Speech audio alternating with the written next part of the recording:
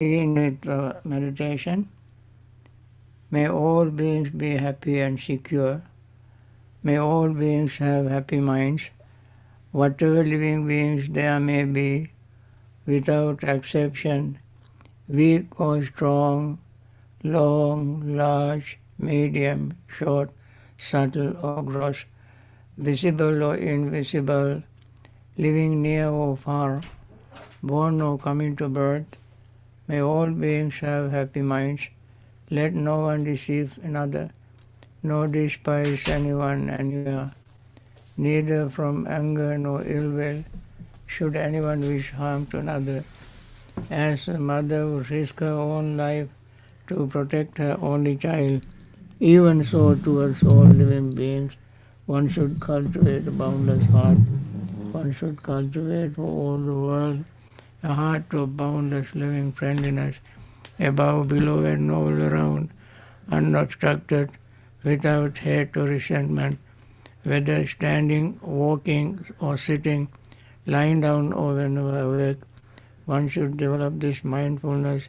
This is called divinely dwelling here, not falling into erroneous views, but virtuous and endowed with vision, removing desire for sensual pleasures.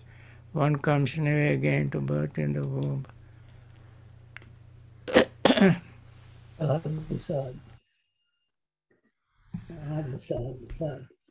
Okay. Now, let us begin with our meditation.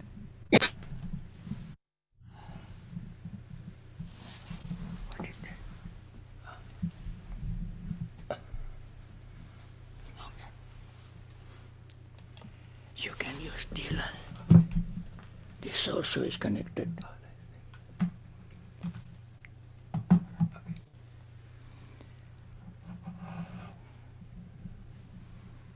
With this metta thought in mind, let us begin our meditation.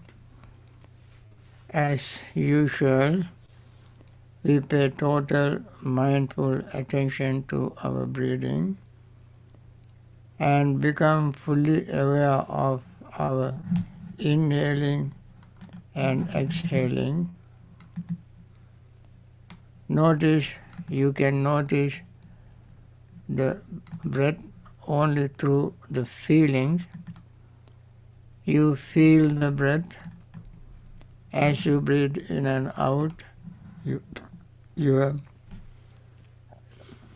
breath is changing, moving in and out, and you feel that movement, and that feeling also changes as you breathe in and out. Mentally you perceive the breath through the feelings. That perception also changes.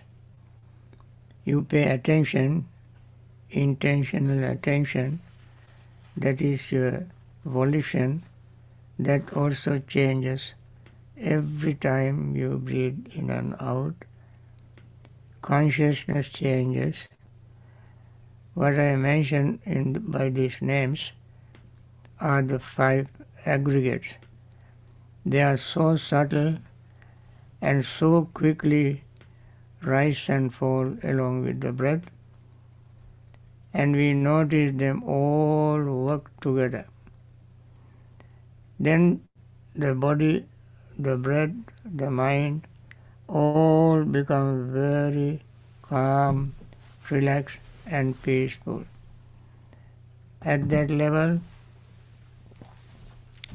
your greed or desire for anything does not bother you. Even the desire becomes calm and does not arise in your mind.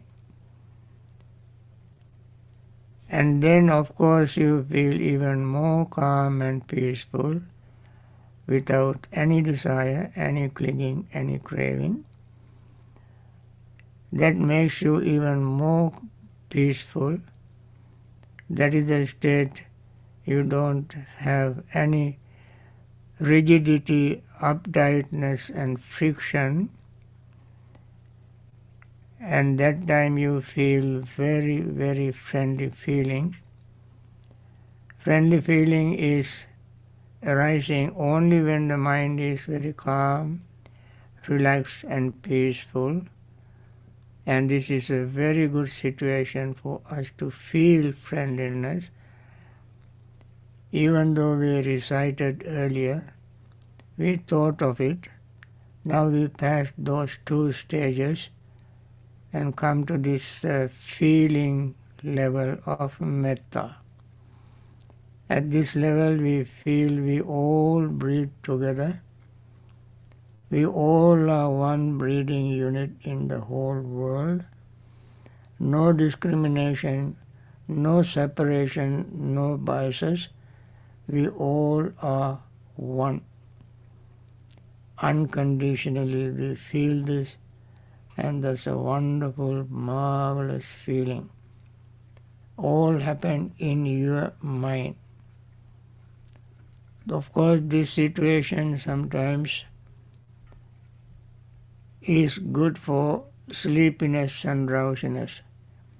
When everything is calm, quiet, peaceful, no disturbances, that time one may feel sleepy. We have to overcome the sleepiness by deliberately doing something.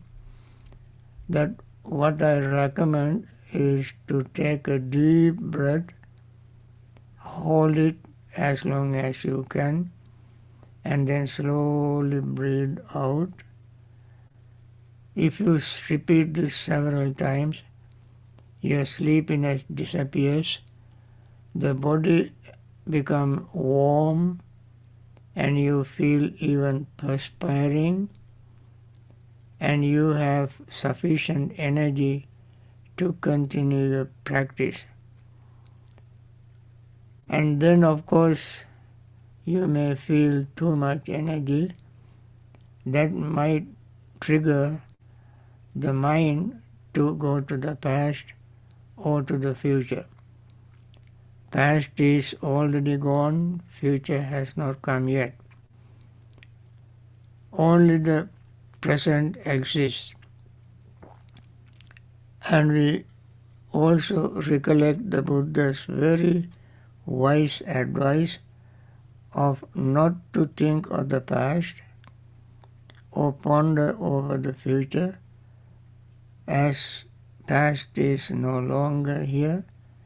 The present future is no longer here. Only the present moment exists. The present moment also is not empty moment. In this present moment something is happening. That is our breathing, feelings, perceptions, thoughts and consciousness rise and fall in the present moment, this very moment. They all rise and fall, rise and fall. So the present moment is a busy moment, not empty moment, not sluggish moment. And we pay attention to that, then our restlessness and worry has no space, no room for it to arise. Of course, then it is a very wonderful feeling when the restlessness and worry disappear. At that time, we still have some uncertainty, doubt in our minds as to whether the practice is going to bring tangible, meaningful results. Of course, at that time we have to think of the Buddha, the marvelous being who introduced this system for us to liberate ourselves from samsaric suffering. He did that from his own personal experience. He was 100% sure that he was totally liberated from suffering, greed, hatred and delusion, all hosts of defilements, all are gone from his mind. He was fully enlightened, which he gained by following the Dhamma. Dhamma then therefore became his teacher. One who practices Dhamma and very diligently engaged in it, then we can see how marvelous it is. That helps the Buddha to be his teacher, and that Dhamma can be our teacher as well. If we respect the Dhamma, practice Dhamma in this way. And also the noble Sangha who have attained that state, the state of liberation, following the Buddha's advice and his Dhamma, the Dhamma that helped the Buddha to attain liberation, which is eternal, unaffected by time, and that Dhamma helped his disciples to attain liberation. The same Dhamma exists today since it is eternal, so we can use that Dhamma to gain confidence, trust in us. Moreover, we already have overcome 4 or 5 hindrances: greed, anger, sleepiness and drowsiness, restlessness and worry, and therefore we have successful in that achievement. So we have confidence, must have confidence in ourselves that we too can follow the Buddha's method and attain the same liberation. Buddha assured us many times that we too can attain liberation just as he attained. With this confidence we continue our practice. When we do that, we see our mind is full of joy. Mind is full of joy because there is no resentment, no greed, no sleepiness and drowsiness, restlessness and worry and doubt. Once they are out of our way, we feel we are out of debt, not dead, we are not sick,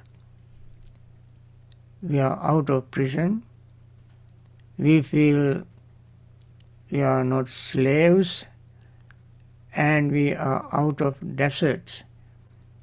This kind of feelings we have, and that feeling arouses our joy by degrees.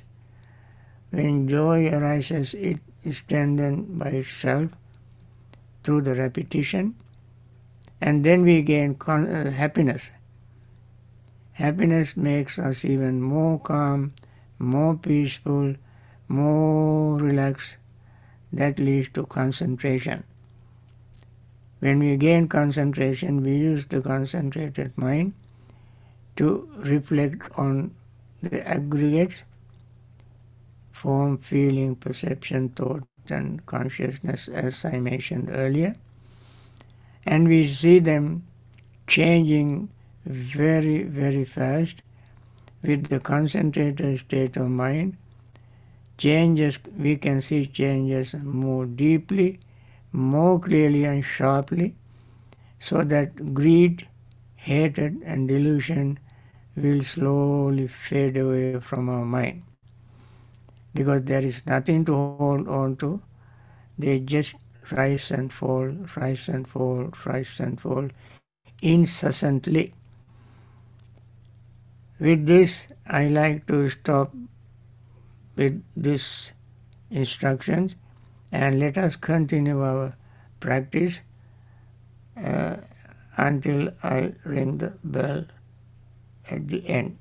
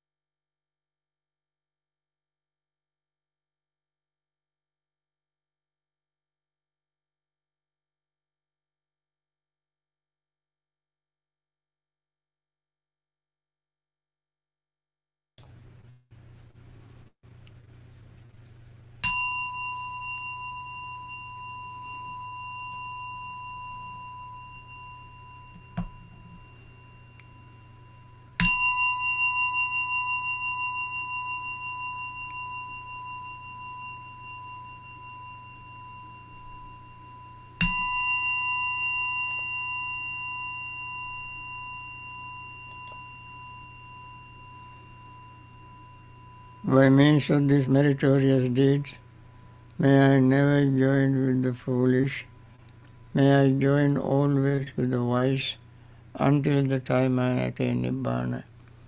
May the suffering be free from suffering, may the fear-struck be free from fear, may the grieving be free from grief, so too may all beings be. From the highest realm of existence to the lowest, may all beings arisen in these realms, with form and without form, with perception and without perception, be released from all suffering and attain to perfect peace. Excellent, excellent, excellent. Now,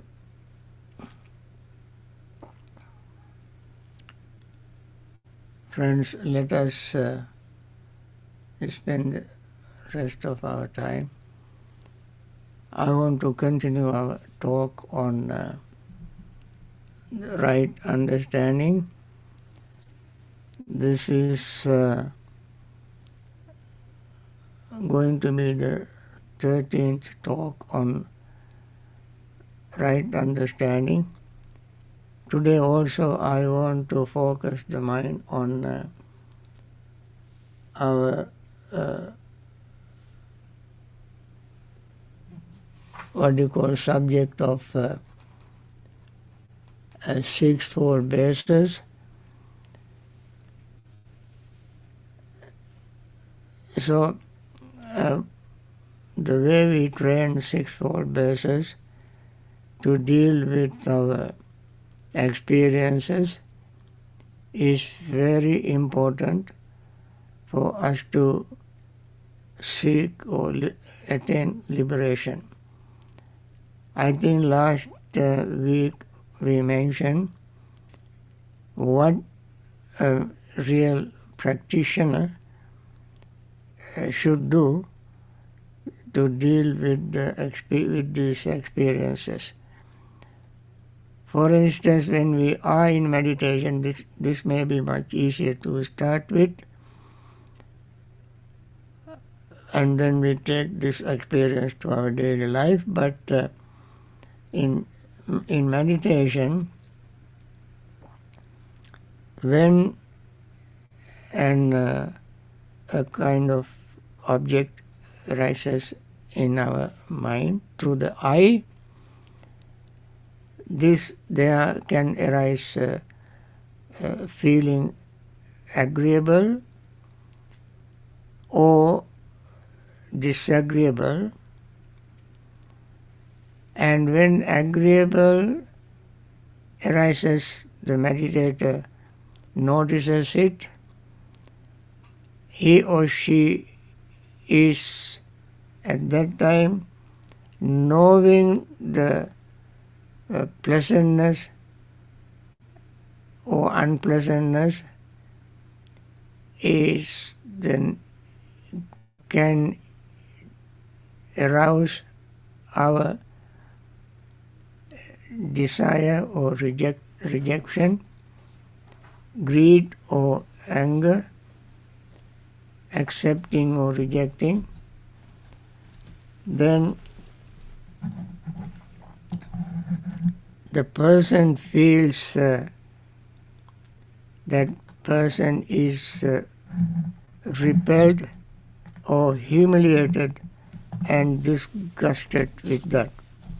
Why? Because that is an indication of suffering. By the agreeable that arose, by the disagreeable that arose, and by both agreeable and disagreeable that arose, the person feels humiliated or repelled by that. And that is how one is discipline oneself in higher training. One who has entered upon the path, Dhamma path. The path here is the Noble Eightfold Path or right path.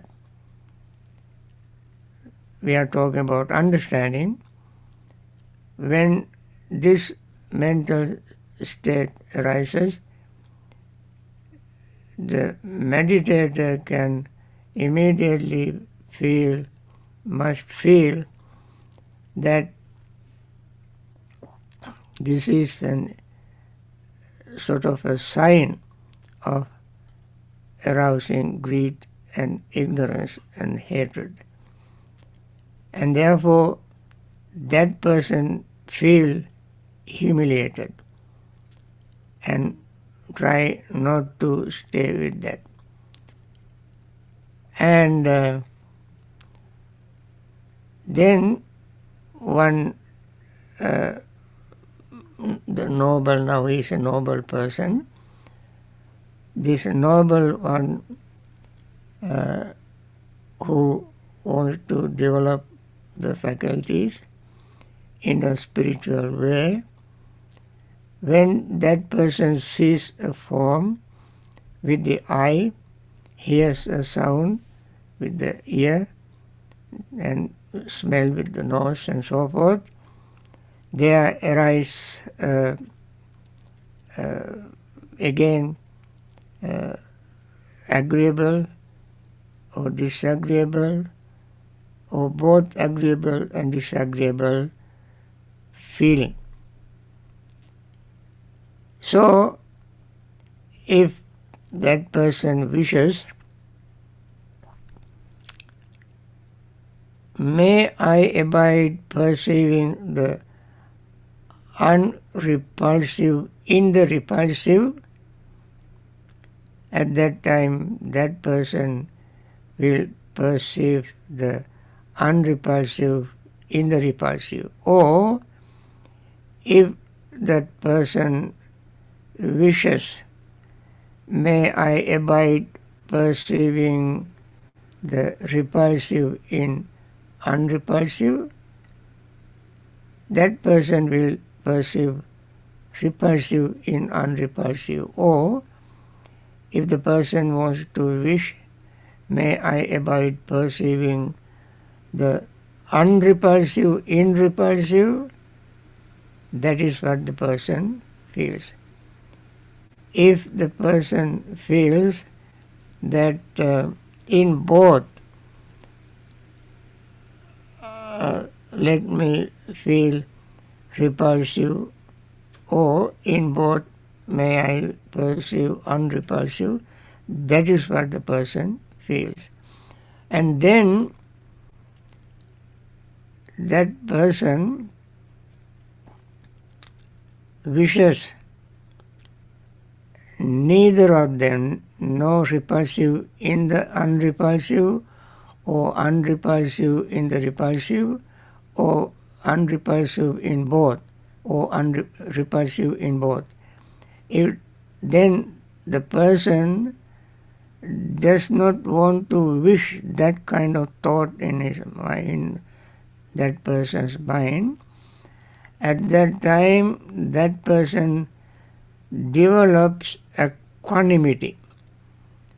When equanimity state of mind arises, it is neither agreeable or disagreeable or pleasant or unpleasant.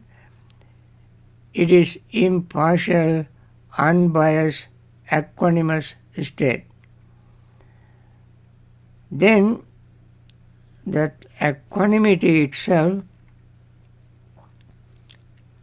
is a very, very wonderful mental state. And then the person knows even this equanimity, this equanimous state, that it is in the mind, is impermanent. So he thinks I is impermanent.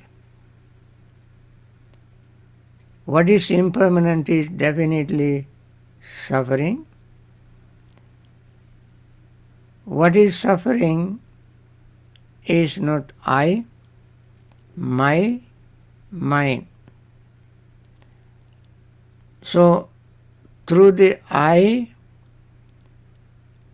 one can experience various feelings, and the person mindfully train the mind to bring the mind to equanimous state,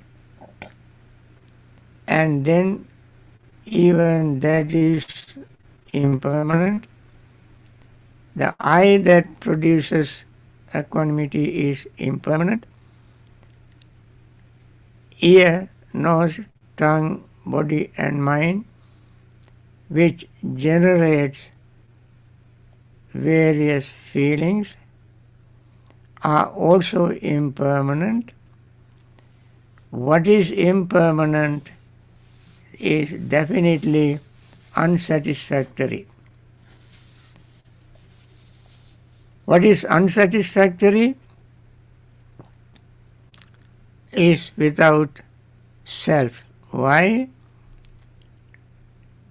Because there is no any entity that can control the experience. It simply happens through all the conditions that we discussed earlier. So, the person sees all internal faculties are impermanent: eyes, ears, nose, tongue, body and mind. And whatever comes through this eyes, ears, tongue, body and mind, eyes, ears, nose, tongue, body and mind, whatever comes from outside, that also is impermanent. Say for instance, we see an object,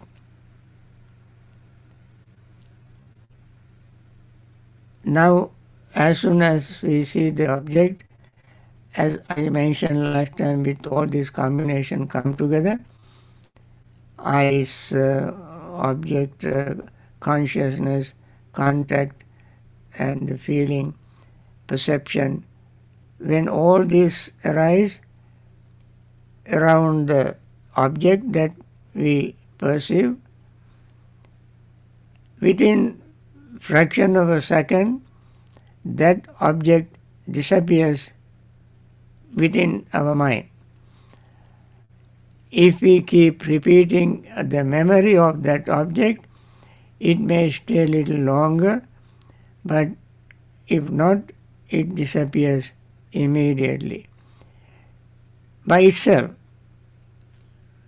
Therefore, it is called internally the eyes, ears, nose, tongue, body and are impermanent. Externally, those that comes to our eyes, ears, nose and body are impermanent. Whatever is impermanent is definitely suffering. Whatever is suffering is non-self. Then external thing also that comes to our mind are impermanent, and therefore they are unsatisfactory, and therefore they are without self. Now we can see the whatever is impermanent is unsatisfactory. And then as internal things are impermanent, in three times means past, present and future. Whatever is internal means our eyes, ears, nose, tongue, body and mind. They all were impermanent in the past, they are impermanent now, and they will be impermanent in future. All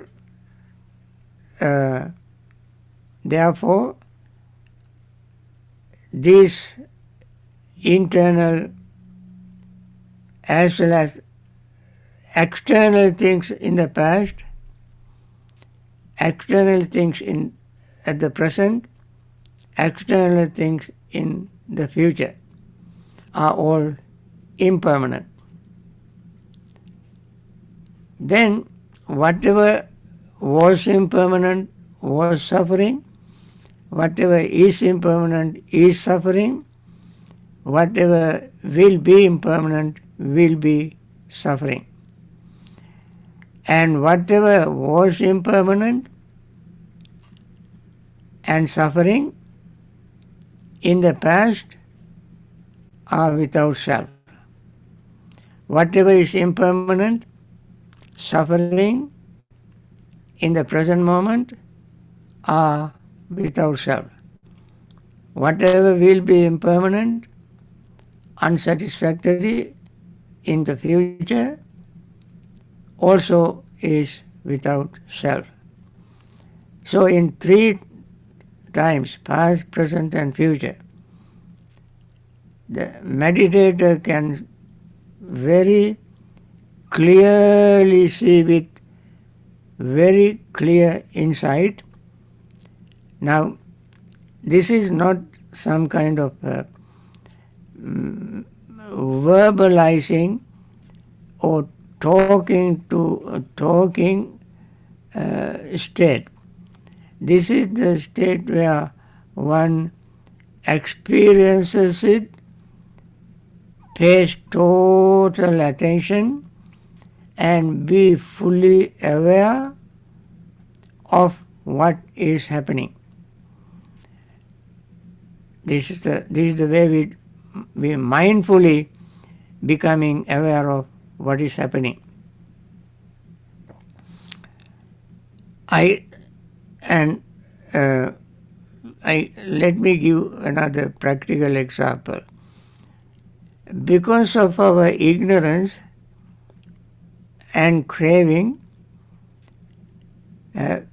we generate non-existing self. At the same time, we generate suffering. Because of our ignorance and craving, we generate self which does not exist, but we can create it in our mind. We can create. So, non-existing self we create, and at the same time non-existing suffering we create. That means when we create self, we create suffering. If we do not create self, we do not create suffering. How do we create self? This is very subtle. Suppose all of a sudden you remember something happening in the world, you notice it either through your eyes, ears, nose and so forth. Eyes means reading something in media, papers, newspapers, books and so on.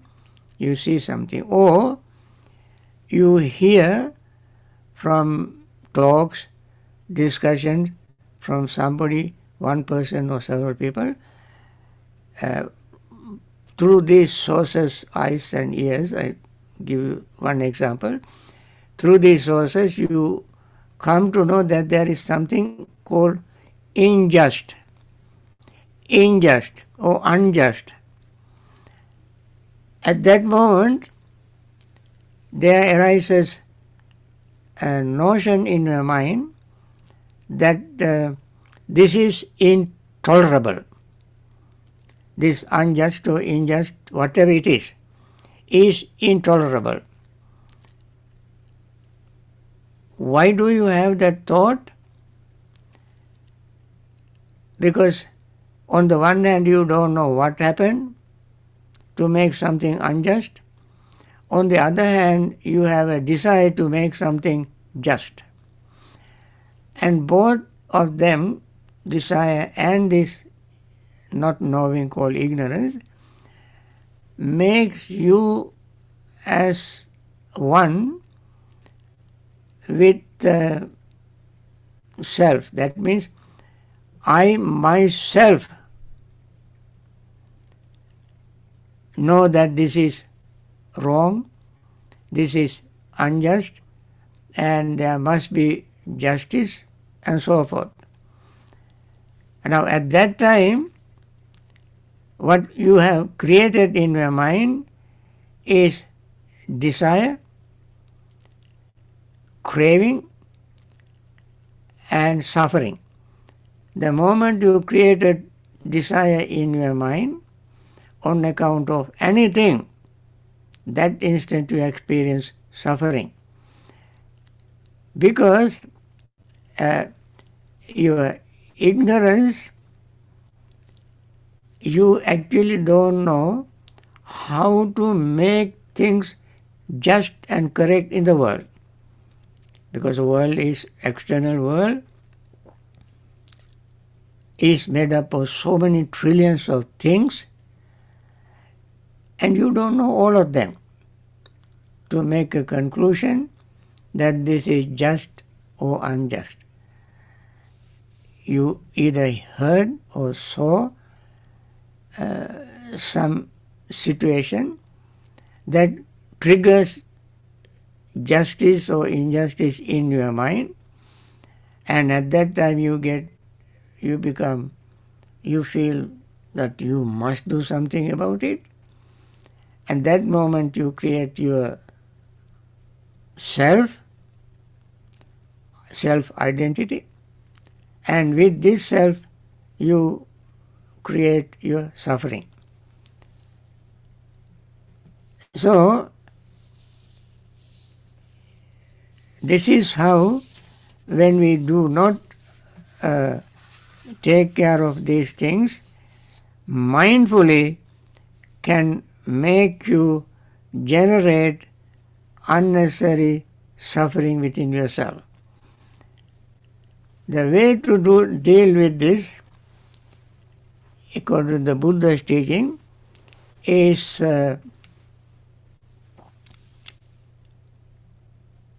look at the mind and see how limited your understanding and your capacity, your strength, your time, and so forth, how much limitations you have. Within these limitations, you cannot correct the world, but you simply can wish, may justice prevail. Just prevails. That's all you can do. But you don't know how, because if you come up with one solution, there may be more problems. And when you try to find solution to those problems, there will be more. And therefore we just have to be very mindful to understand our limitations and the multiplicity of things happening outside your domain, your strength, your capacity, your time, and so forth. And therefore, within this limited time and space that you have, you cannot deal with unlimited amount of things happening outside yourself. So, the mindful person must understand this very clearly, and then that person simply can wish with metta, may peace, justice prevail in the world. but we don't know how. But we can look at ourselves when we do not let our desire dominate the mind, ignorance dominates the mind, our notion of self will not arise to make the world correct. But we can wish. This is how Buddha lived. He was a 100% perfect example for us. While Buddha was alive, right just near the monastery, there was a person who was slaughtering pigs every day. That person was torturing the pigs and slaughtering. After torturing, he slaughtered them. And they make such a squealing, painful noise that it spread everywhere. Even Buddha heard that. Buddha did not go to King Kosala or some powerful politician and ask this person to stop it or arrest him and relocate him from somewhere and so forth. Buddha did not do that. It was not within, he knew that the world, this is very good example. The world is always like that. World is always like that. Always there are problems. But we can not invite those problems into our mind. We should not bring them into our mind, and we understand the nature of life, nature of world, nature of karma, nature of ignorance, nature of desire, understand them, and then we try to remove them from our own minds. And that's what the Buddha did. He completely removed all these notions of I, my, mine. And he maintained supreme equanimity. Equanimity also has two levels. One is my equanimity, and the other is just equanimity. That's called atammayata. Tang maya means that is mine. Atam maya means that is not mine. So it is a very subtle, most powerful mental state. So we train our senses according to the Buddha's teaching to maintain this equanimous state during our, at least during our meditation.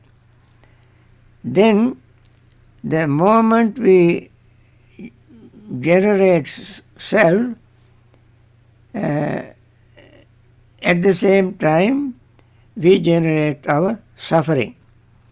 And therefore with atammayata, it is, if we say that is not mine, that thought is not mine, that feeling is not mine, that moment the mind remains totally pure and clean. And you can temporarily experience Nibbana. You can experience Nibbana. As Buddha said, whenever we see the aggregates, this I mentioned only one example, aggregates, form, feeling, perception, thought and so forth. They are rising and falling and rising and falling without leaving anything behind. When we see this very clearly in our mind, that moment, yato yato sammasati khandanang udayabhyang labati piti pamojjang amatang tang vijanatang. When we experience rising and falling of aggregates, every fraction of a moment, and then the mind tries not to hold on to any of them, that non-clinging, non-grasping, liberated mind is very much like Nibbana. Amatang tang vijanatang. Amata means another name for Nibbana. Not dies, because there is nothing to die, only if there is something that will die. So this is a very powerful moment in our meditation period or meditating time, and therefore, friends, we try to have this experience in meditation if we understand the Dhamma. And in this way, we can see how pure the Buddha is. In this way, we can see the Buddha. It is not sort of a body like us. He has a body like us, but the state of Buddhahood is like that. So with this, I want to end this morning's talk, and next week I will start another section of the right understanding according to Venerable Sariputta's explanation in Majjhima Nikaya, Sutta number 9. And until then, I want to pause this, and tomorrow you can ask me questions. So, may all those who are suffering in hospitals from COVID-19 and any other sickness, may they recover very quickly, return to their normal regular life, continue their Dhamma practice, and attain total freedom, liberation from samsaric suffering. May all those doctors and nurses and hospital staffs who are taking care of these patients, even at the risk of their own lives, spending their time, their energy, their skill to take care of them, may they continue their wonderful, compassionate service and liberate themselves from samsaric suffering by following the Dhamma. And all those who are grief-stricken after passing away their own loved ones, may they be relieved from such grief and continue their Dhamma practice and liberate themselves from samsaric suffering, never to have such kind of grief in samsara. And those who are generously supporting various projects to help the world in various ways, may they continue their compassionate generosity and live long in very good health to continue their wonderful service. And overall, all the leaders who have taken leadership to help the world in many ways, continue their wonderful leadership and live long in good health. And all of you who have been participating constantly, regularly in this Dhamma talks and discussions, encouraging me and giving me more strength, energy to continue this practice. May you all live in very, very good health and continue their Dhamma practice and liberate all of you from samsaric suffering.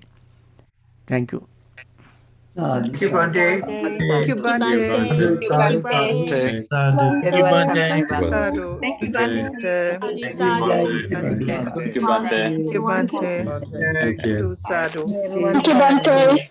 Everyone sadhu. Thank you, Bhante.